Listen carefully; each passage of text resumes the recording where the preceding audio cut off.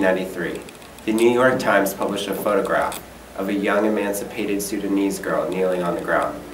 Stalked by a vulture, the photograph, taken by South African photojournalist Kevin Carter, sent shockwaves through the United States and remains one of the most influential photos in the ongoing debate over the ethics of photojournalism. The Times was flooded with letters asking of the fate of the young girl, but the Times merely responded, quote, "Photographer reports she recovered enough to resume her trek after the vulture was chased away." A massive controversy erupted over the image, the photographer, and the girl. Carter claimed he had crouched to take a photo of the girl when the vulture landed behind her. The girl had been momentarily left by her parents as they collected food from visiting relief efforts. She was only able to walk a few steps at a time. She would sit there for a while, and then after a while she would struggle to get up. She needed to use her hands. He supposedly waited 20 minutes for the vulture to spread its wings, but a more striking image. Just near this girl was a vulture, kind of hopping. Eventually chased the bird away. Carter then sat under a tree, smoked a cigarette, and cried, thinking of his own daughter.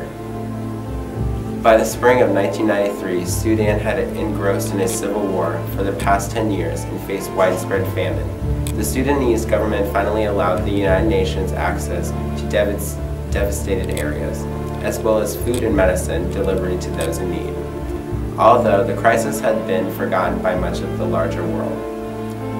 Countless inflammatory letters were written calling Carter's negligence heartless and inhumane. I've never heard of such rot in all my life. Who's going to stop and pick up a child? I have shots from spools of film that he took on that same assignment. And these children are all over the show. Is Kevin supposed to go there on a mission of mercy? He's there as a photographer, and he's got to keep his emotions in check and do his job. However, the image garnered an outpouring of support for those in Sudan and became a significant piece in increasing awareness of the war.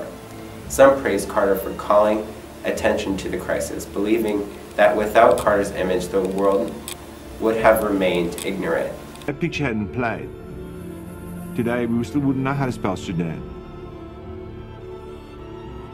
It became the catalyst for incredible awareness for change.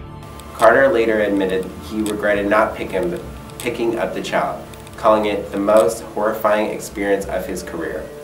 Carter struggled with the mental illness and addiction before taking the photo, but the public's damnation of the actions exacerbated the incredible guilt Carter already felt. On May 23, 1994, Carter was given the Pulitzer Prize for photography for the picture. However, the joys that the award brought were short-lived. Carter's continued battle with mental illness and addiction and immense guilt from the photo proved to be too much for Carter to bear.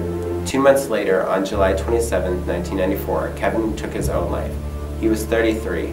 His suicide note pointed to the haunting effects of his occupation and said that he had gone to join one of his fellow friends, a fellow photojournalist who had been recently killed on the job. The Sudanese civil war that initiated the famine came to an end in 2005.